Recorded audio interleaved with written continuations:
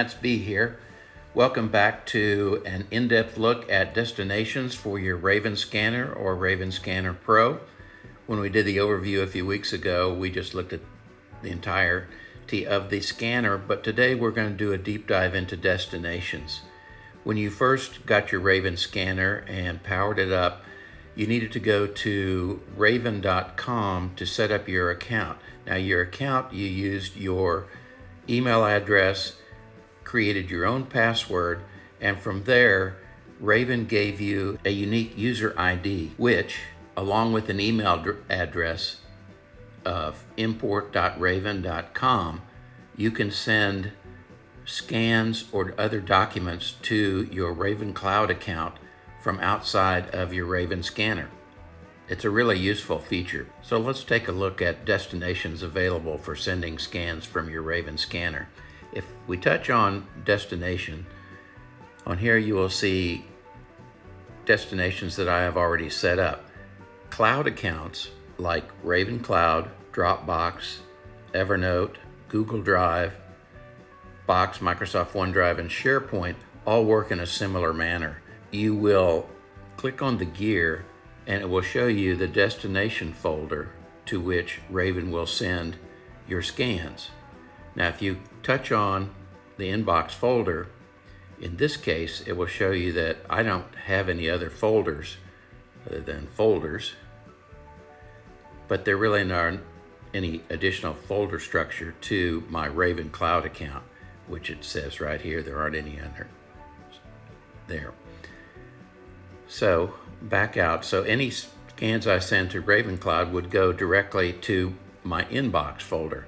Now I have set up Dropbox, Evernote, and Google Drive in a similar fashion where I'm sending it to an inbox. From there I can drag and drop it to other folders. But if you know you're going to be sending a number of scans to a particular folder, to get to that folder, Raven talks to Dropbox, and all I have to do is touch inbox and it will bring up my folder structure. So I can go into, for instance, trading using the button on the right, and these are subfolders underneath that trading. So if I was going to send something to my Connors folder, you'll see I don't have any subfolders beneath that, so I back out one and I'll select sending it to Connors. So now any scans that I send, should I choose Dropbox as a destination, will go to that folder. Evernote, which is, if I select it, it's going to an online folders order. So it would send it to Dropbox, to the Connors folder, and it would send it to this online orders. Well, I don't want it to go to online orders. Say I just want it to go to my inbox. So I'd select that, save it, and now it will send it to these two locations. I can add Raven Cloud, and so now I'll send it to 3 locations. The cloud storage destinations all work in a similar manner with a file structure. And as I said, I use an inbox typically, send it to the inbox, and then drag and drop it to where I want it to go after that. The email destination works a little bit differently. There is an area within Raven where you can set up a contacts list, which I'll show you in a minute, or if you're on your raven.com account, you can set up contacts the same way. But here, if I touch email to select it as a destination, I can enter an email address using the keyboard function here, or I can back out of that and I can use this drop-down arrow to select email addresses that I have shared as contacts. So if I can pop that in, then I can add another email address to it if I want, which would be, say, there. When I'm satisfied with that, it's ready. I go to save, destination is saved, and so now it's showing me that it's going to email. So any scans I make would go to those email destinations. Also, here is where I can add additional contacts using the onboard keyboard.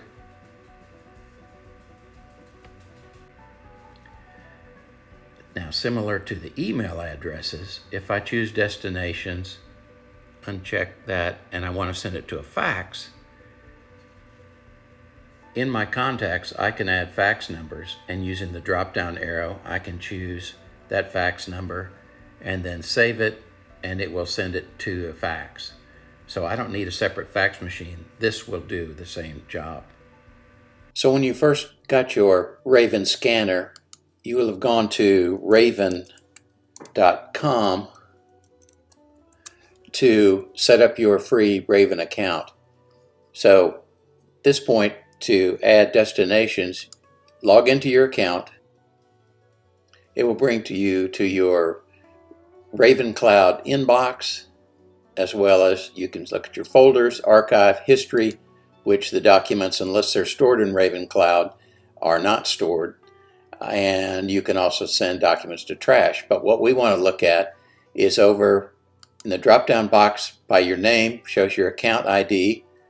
Click on My Account, go to Connections, and from here, this is where you will set up your box, Dropbox, any one of these accounts. You can also disconnect them. Say you're selling it to someone or someone else in the company or your family is using it. They can set it up to go to their Dropbox or Evernote account. And this is where you would click on Setup to set up a new account. And you can see it took me to Box, which if I had a Box account, I'd enter my email address and password and authorize. And then Raven can talk to Box, send documents to it, look at the Box folder structure, and do all of that. You can also set up your contacts list here, make additions, deletions, edit from this same screen. So what I wanted to show you as well, if we go to Inbox, you can search for terms either in the file name or within the document, and you can see all of my file names are default file names, which gives you the year, the month, the day, and then the time of day.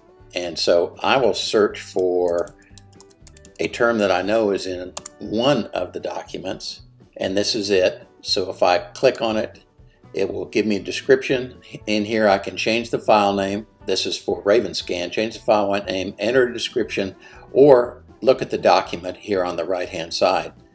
Clicking on this will bring it down. I can look at page 2. But it's nice that Raven Scan and Raven Cloud that you can search within documents for terms.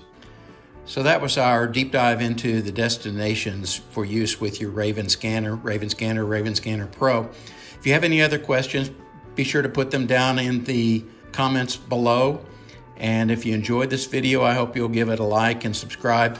And let me know what else you would like to see covered in this. If you're trying to make a decision on the Raven Scanner, I've been using it now for nearly 6 months and have found it to be very useful. I'd love to share my knowledge with you to save you some time. A question I received was about automatic page orientation and whether this unit will do that. So I have a test page here.